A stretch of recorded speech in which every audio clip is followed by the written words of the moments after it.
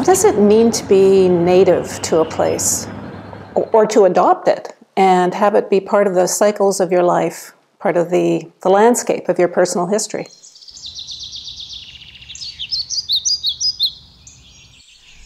Until the age of 9, I lived near High Park with my parents and grandparents. My grandfather, who was my major caregiver, guy who taught me how to read and how to play poker, walked me probably every good day into the park and pushed me on those swings until either he couldn't push anymore or I learned how to swing. The park has been the place for a lot of significant moments in my life. Family reunions, both public and secret. And one day when I was looking to downsize from an unhappy house in North York, I heard that a respected developer was building near High Park, and I immediately got my name on the list, and I waited until it was built. And now my windows overlook my 400-acre front yard.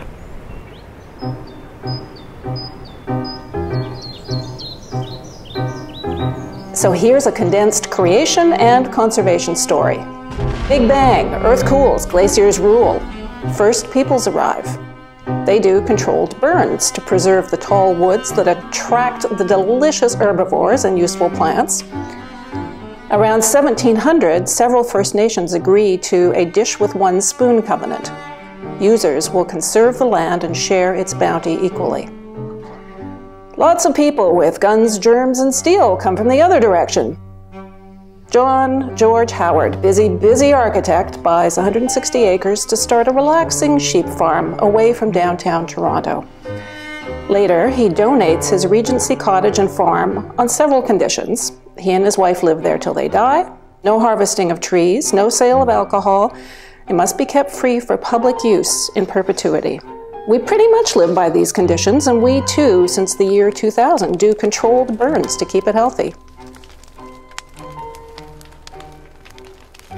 I like to think of the park as the love child of the city and the wilderness, a compromise complete with flush toilets and signs for poison ivy. Every generation clothes it in slightly different social constructs, and we mirror each other.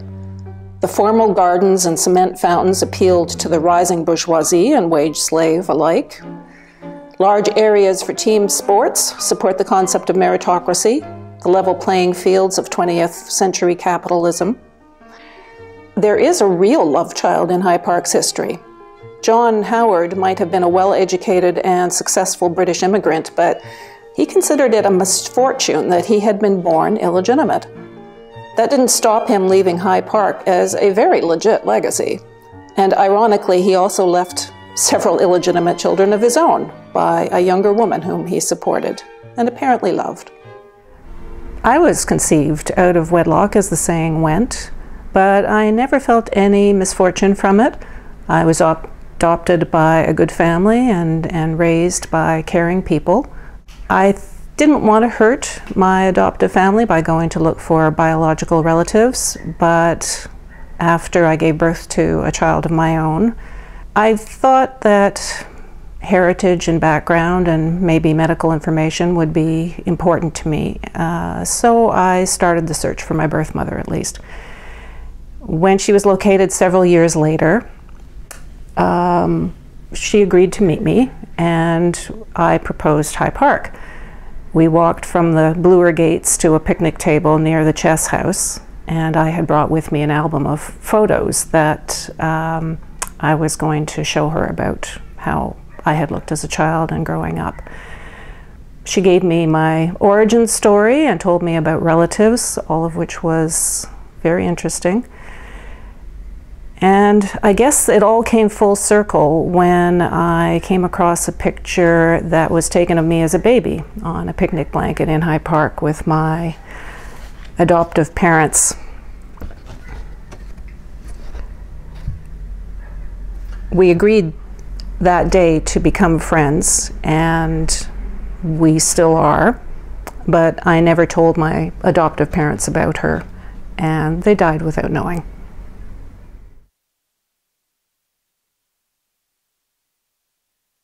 My animal experiences in the park have forged an incredible connection. At various quiet times, the early morning, mid-evening, I have seen a young beaver pulling a reed along in the water. The best was probably 4 mink running kind of nose to tail across a path at the end of the park. 2 big wild turkeys at dusk when they fly up into the trees to roost. In the spring, I watched as a swan got its foot caught in spring ice.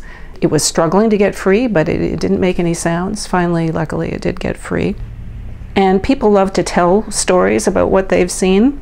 One man told me about a young coyote he had seen around the edge of Grenadier Pond searching for birds' eggs in the nests there in the spring.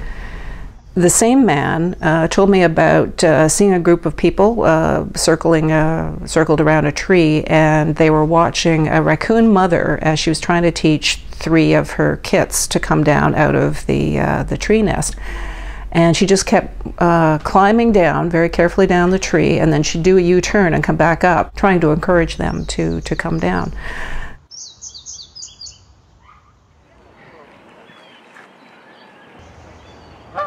Frequent visitors do have their favorites in the park, and mine is a tree, a Chinese dawn redwood.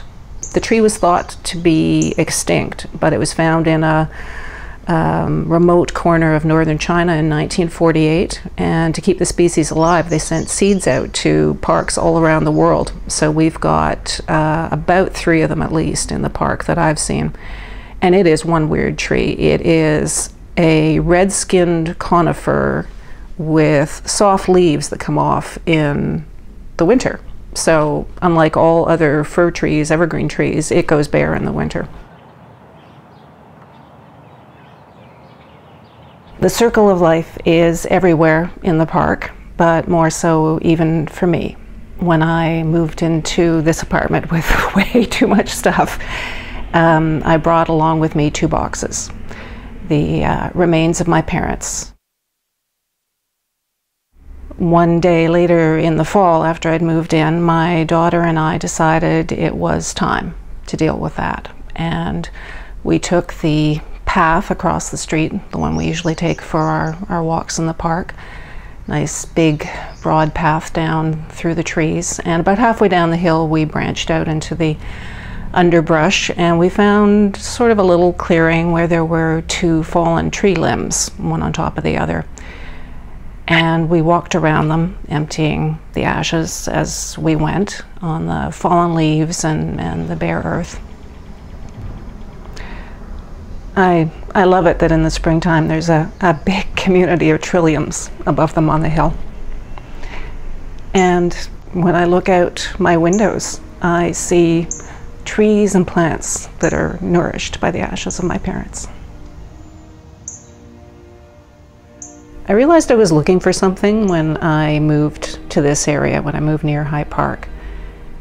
And I think I found it in the park, but I also created it. And there must be a million stories that arise from that park. I'm very glad to be near them.